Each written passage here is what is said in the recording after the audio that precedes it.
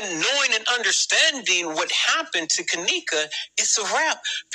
Why do you think that all of these people got killed? They sent the pictures and video to her brother in prison.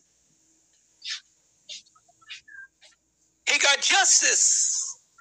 It wasn't the establishment that is killing these kids. It was Kanika's brother. So I just want to clarify. Basically, what you're saying is Kenny Jenkins, Kanika's brother, sent a hit out on all of those individuals that died after Kanika's death. Let's take a look at this, starting with his uncle, J Money.